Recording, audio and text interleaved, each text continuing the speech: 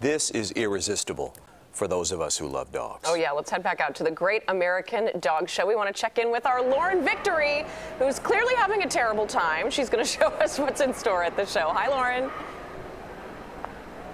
It is awful here, let me tell you. I'm just kidding. Jim, you are right. It is irresistible. I want to touch all the dogs, and I don't know if there are more people here or more dogs here. Check out this area we are in. This is kind of the holding section where dogs are getting primped and prepped to go out and compete on the floor. I'm told that sometimes it takes 2.5 hours today to get the dog ready, and that's after getting primped and prepped all week long. In this section, you can see some of my friends. They're chilling, they're relaxing, and I think they've got more product in their hair than I do. But it takes a lot of work, as I said, and we're gonna talk real quick with dog handler Leonardo Garcini. You can see him working on his champion dog here. We just wanna know what goes into making him so beautiful.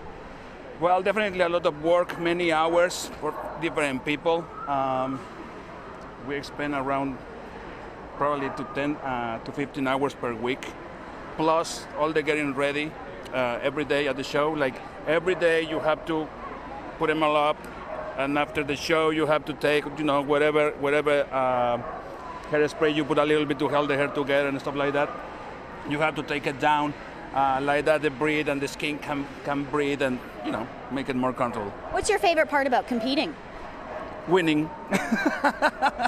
Spoken like a true champion dog handler over honestly, here. Just going into the ring with a good dog, it doesn't matter if you win or not, as long as you feel that your dog presents well and he was happy with you is what it matters the most to me. Perfect. All right, we will be here all day and we'll continue to check in with you, and I will post pictures of furry friends all over social media. Back to you guys. Oh, good. Enjoy, Lauren. Thank you.